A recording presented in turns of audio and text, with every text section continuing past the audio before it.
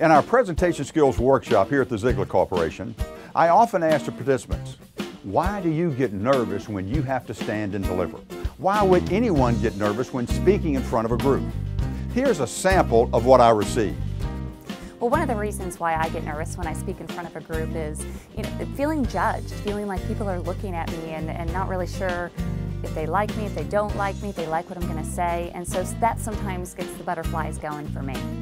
Okay, even after speaking for such a long time, what always gets to me is the nervousness the moment I get onto the stage. And is what I'm saying relevant? Does the audience like me?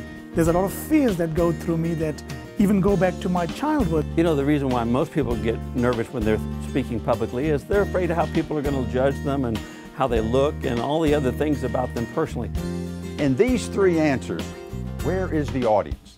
The answer is never addressing the audience. It's never about the audience. It's always about self. You'll learn to take the attention off yourself and focus the attention where it belongs, on the audience and on the subject matter.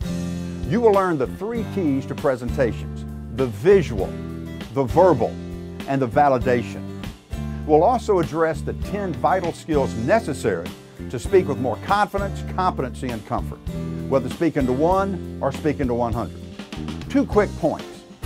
Your audience is always more forgiving than you are. Who is your worst critic? Ourselves, unless we're married. Remember, marriage is grand, divorce 400 grand. 2nd point, you should give yourself permission to be less than perfect, but never less than professional. Call Margaret or Michael at 800-527-0306. You'll be glad you did.